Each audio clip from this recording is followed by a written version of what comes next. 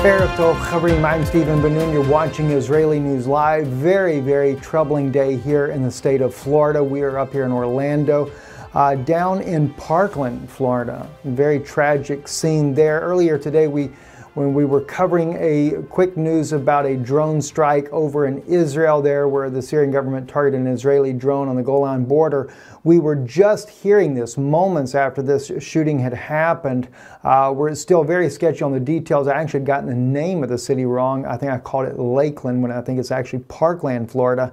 But anyway, I wanted to correct that as well. But anyway, a shooting at Florida High School has left 17 people dead, according to the local sheriff's office there. Said a lone attacker opened fire outside of the Marjorie Stoneman Douglas High School near the end of the school day, then proceeded inside and continued shooting. He left 17 people dead, according to the report, and at least a dozen injured. Broward County Sheriff Scott Israel confirmed to the media.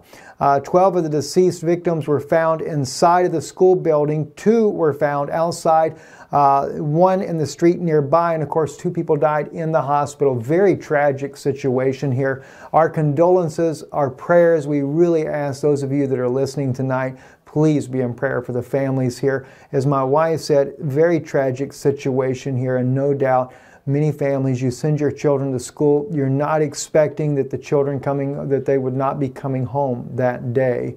Very troubling indeed. I'm going to share with you what appeared here on social media. I do warn you, it's disturbing to hear what you're about to hear. It's the gunman actually firing. You will not see any of the victims in there. However, on social media, it has appeared partially some of those victims that were shot. There is videos out there on social media already where wounded were being carried out. And of course, in one classroom where one person lay dead on the floor in a pool of blood. Very troubling. We're not going to show any of that images here in respect to the families there, but to get a grasp, to understand the fear these students were in when this gunman started firing. We have heard reports, though, he is a former student. He was asked not to come back to the school there, but when he did, he took a lot of innocent lives with him there. Let's go to that next Twitter part there. That's this particular video here. Let me back up and let's let it play.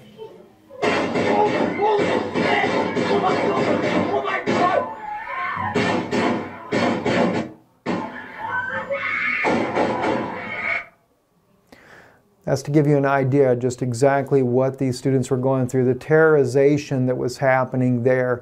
You know, it's almost to where maybe what the best thing would be is that schools are totally locked down. I know my wife, when she was a substitute teacher for one Florida school, back before we went overseas to Europe several years ago, there was no access for parents to be able to come in, or students, without going through pretty tight security there. And I think it's really what Florida does need now. I know that the